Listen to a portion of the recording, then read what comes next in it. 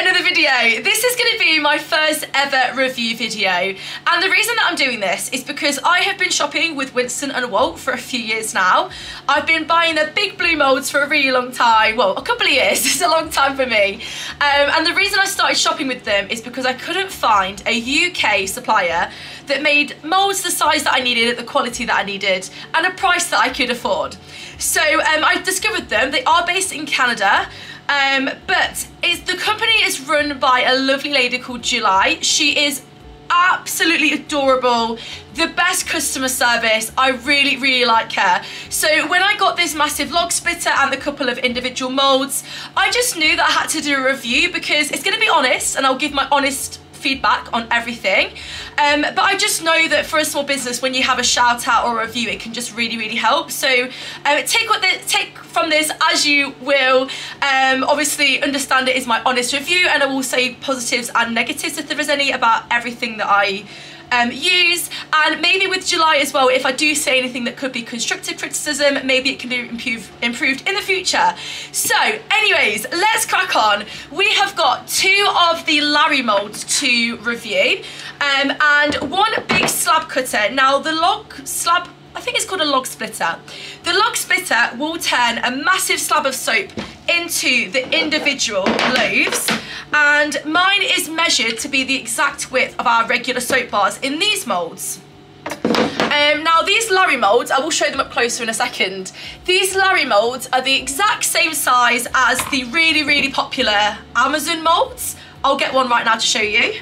I've got a dirty one here, straight from the washing up, but you all know these moulds. You can get them in different colours. They are really cheap. But yeah, it's the same size as those, and this log splitter will turn my slab into the loaves of the same width. Now, the reason I've got this massive log splitter is because we were using before a single wire cutter, which when I first started out was all I could afford, and it did a good job. The only thing is it's really time consuming, and over time the wires would start to bend, and the width of the loaves would really vary, which means I wasn't getting a consistent size on my soap bars, and I was therefore giving customers like too much, and it wasn't worked into my profit margins. I'm going to show you my old log single wire cutter now. So here is my old, well, not old, I'm still not going to get rid of it, but this is my old single wire cutter. It's from Goodspeed. I found them on Etsy, if that helps any of you.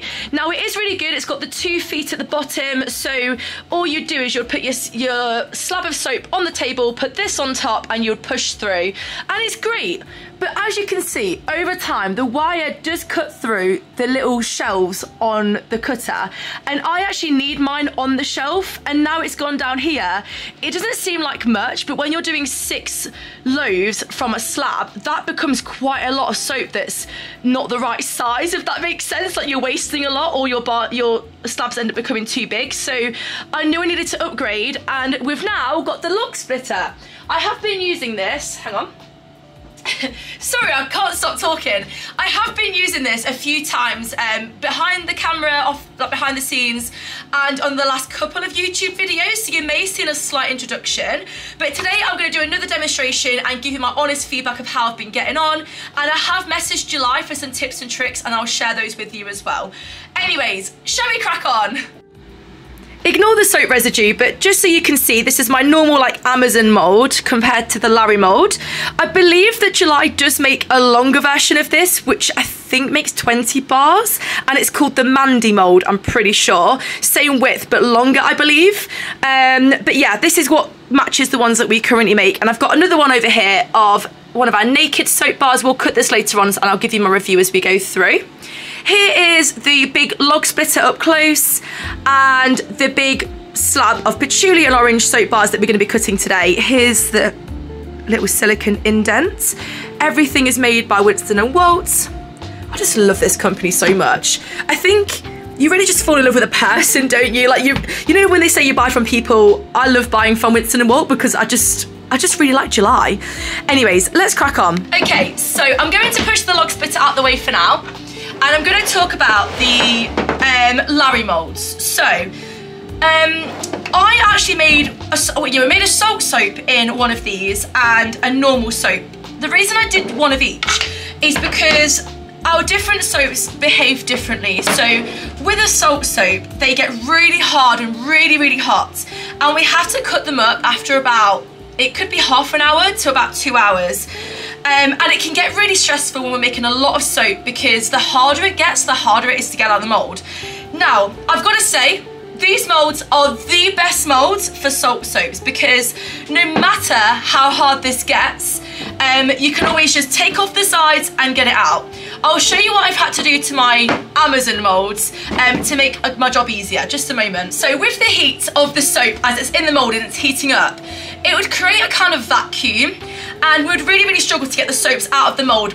I'll be breaking fingernails. The soaps often, I might not be able to get out at all. And with salt soaps, when they get too hard, you cannot cut them. It's kind of like wasted soap. So I got my brother a couple of years ago now to make some holes. I should come round. To make some holes in the bottom of these Amazon moulds, and this has worked a treat. We now don't have any issues getting the soaps out of the mould. It's really straightforward. However, when the soap is hot, it's always a little bit, you have to like slam it down. So in terms of a salt soap, these Larry moulds are the best in terms of like getting out the mould.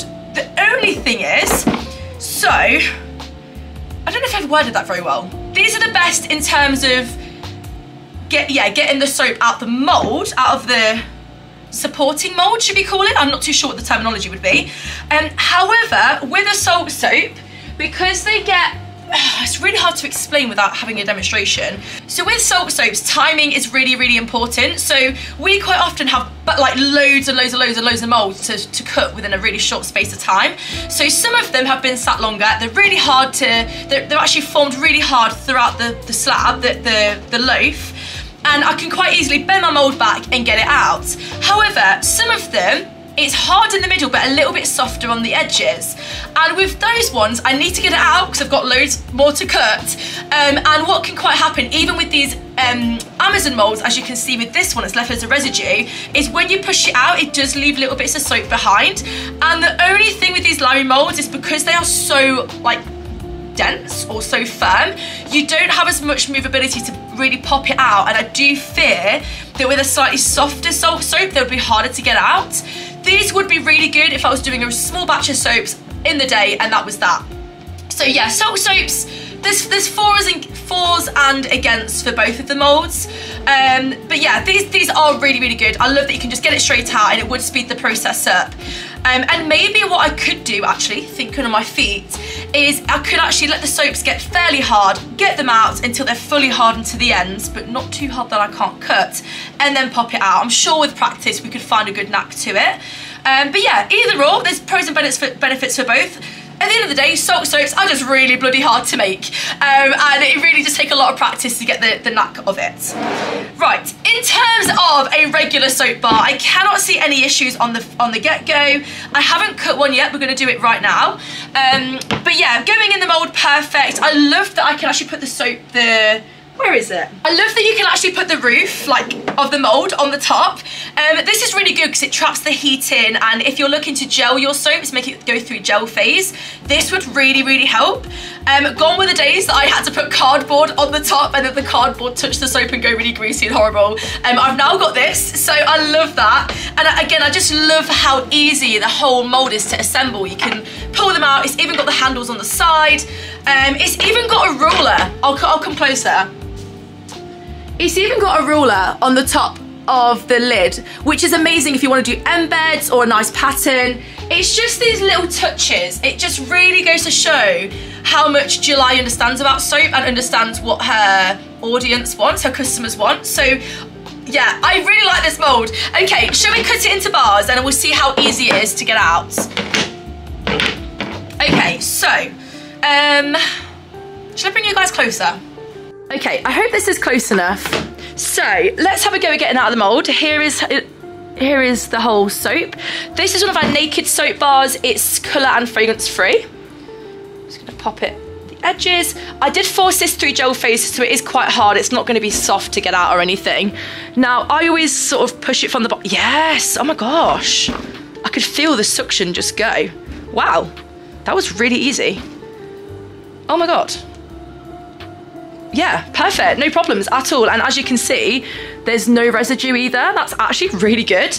If I had a softer recipe, then that would have been a lot harder to get out. But because this had gone through gel phase, it's a really hard bar. That was no problem getting out. Right, let's cut this up like I normally would. This isn't really a review of the equipment, but I'm going to cut it on the camera anyway, and we'll put it on the curing shelves.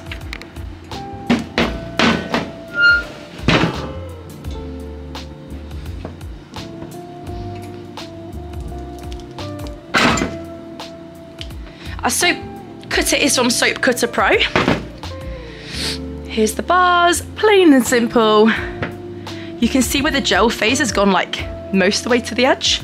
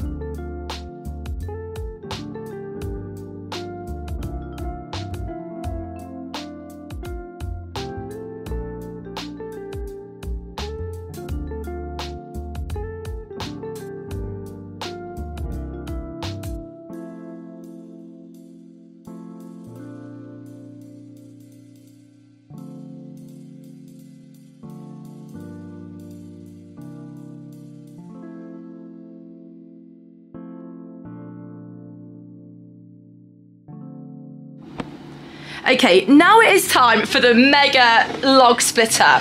So this is the end that you want nearer you, because it's even got a little gap here for your fingers.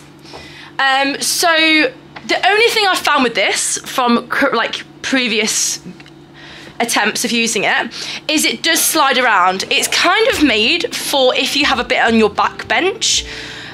So when I was speaking to July, she said that you can either buy like a big cardboard sheet type thing to put across your whole table and it won't move, or get those like little rubber sticker type things. I don't know what you call them, but anyway, like, you know those rubber stickers? Oh, I cannot think of the word, but put them on the bottom of the feet and it won't move so much. Or what she's told me to do, I'll see if I can get the camera angle okay, is to put the feet, which are only little, I don't know if you can see that, they're just little, put them against the bench and push against it. So I'm going to try that today, because it's not, I don't want this to be one of those tasks where I always have to have someone helping me. So we're going to put that on the end of the bench, pull this out, and we're going to put the soap on. Okay, right, pop this on the edge. That's okay, I'll come back to that in a minute, but that's one of the only downsides to this. Right, we're going to push it through. Are you ready? So I'm going to hold the top, push it through. My little knack is to hold the edges and push it with my tummy. Now, she does advise that you wear goggles for this in case the wires snap. That's always a possibility. I forgot to put mine on right now, but I'm just going to look away instead. Oh, God. The soap is gelled nicely. Oh, God. It is a workout, guys. It's a lot of soap. And there we go. Now, what I'm going to do is put it back on the table, show you guys the finished results. Take one from the inside, and here is the patchouli and orange soap. How gorgeous. And then these bars are just ready now to be cut on the multi-wire cutter. How easy was that? That was so good, wasn't it? Okay, I've definitely got better at that with practice. It's like anything, any piece of new equipment. It always takes a little while to find your rhythm with it. So, I love this. This is going to speed up, and it is speeding up our entire process of cutting and making soaps. We make a lot of soap, we're a soap company. So this has already started to speed up our entire process. One of the things that I would like to improve if July was to ever redesign this, and by the way, I haven't seen anyone else that makes these cutters do the same thing, so do this either, so it's just a general tip, which would be amazing. With the soaps, what I don't like is how the edges, I'll come round, it's how the edges just show the outside of the soap. What I would love is if we could take a thin slice off this edge, so then both sides of these outside pieces look exactly the same, or like it shows the raw design. And again, I haven't seen any other multi-wire cutter be able to do that either, so it's just a general thing. What I used to do before with the big slab mold is I would put it through my single wire cutter at a different height to take off like a bacon size slice off either end. And yes, I would only be able to get 5 loaves out rather than 6, and then like one fat, like thin strip left over. But I really liked it because the soaps did have a nice design throughout. So that's that. But that isn't about the cutter, I think. I think that could also translate into the mold as well. Like if it was just a little bit wider, so then you could maybe have like 2 more wires on here, and when you push it through, it takes off like a thin layer on each end. That would be perfect. But again, I'm aware I don't think anyone else does that, so it's not one of those things you probably would have thought about. But another thing I think could be improved slightly is maybe being able to extend the feet on the cutter where it goes against the edge of the table, just because it is quite heavy, and like if someone wasn't as strong as me, not that I can lift a lot of weights, but if someone wasn't as strong as me, they might actually really struggle to push that through without and get it on the edge of the table safely. But again, I don't know how you'd improve that off the top of my head. It's not really my expertise, but it's some way of making it a little bit safe. Oh, safe is not the word, because it is safe. Sturdier, a little bit sturdier on the table would be amazing. Maybe it's built in, maybe it comes with a rollout mat, I don't know. Maybe the rollout mat goes on there and then down the side of the table and you push against that. I don't know. If you guys watching this have any ideas, spread your ideas, because, you know, it's an amazing piece of equipment. It's just little things that I just would think would make it an absolute 20 out of 10. What else? What I do love, again, I love the whole thing as a whole. What I do love is that she's put a little reminder on the front here about wearing goggles. So it says, keep your face away from the cutter when tightening or replacing. Wires can break under tension. I love that. I love that. Even as an experienced soap maker, it's one of those things that you could forget as you get more comfortable just using wire cutters all the time. That's easy to forget, and it's a big dangerous thing that can happen if it does happen, so I love that. Another thing that I love is that you can detach the cutter, so you can pull out these little pegs, pull the whole thing out, and it's really easy to take the whole thing out and wash it up. I love that. It's these little things that's really, really thought through. Another really small detail that I didn't understand at first, but I get now, is that at the front of this cutter is this, and that's her logo. I love that. It's just so well thought through. I absolutely love it. I absolutely love it. Right, was there anything else I need to say about this? I just really, really like it. I love it so much. I can't even put into words how much quicker this has made our whole process. And of course, time is money, especially when you're hiring a team of people. Like, I need people to be as efficient as possible because it does save us money, you know? So this has helped tremendously. So you absolutely love it. I'm trying to think if there's anything else I haven't said that I wanted to say. Oh, okay, another thing, and one other thing, and it's really, really, like, not a big deal, but you know when I'm pushing it, and this probably is just because I haven't found my knack to how I'm doing this just yet, but the way that I've been doing it is I've been pushing it against the edge of the table, either holding onto these two bits or as you would hold onto the middle bit.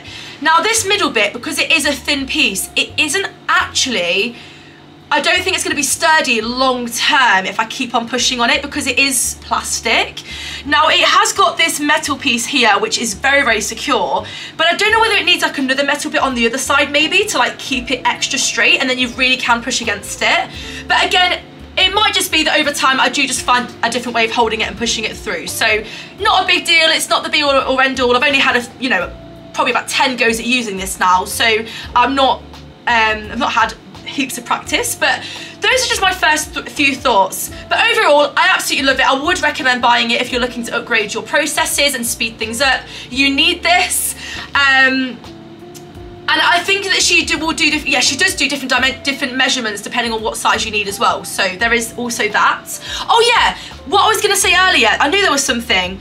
So I don't know whether this is just me needing more practice or if it's something that could be improved. But you know, when I want to put my slab on the cutter, you do have to sort of like lob it on there and push it into place, and there's not actually much room for maneuver.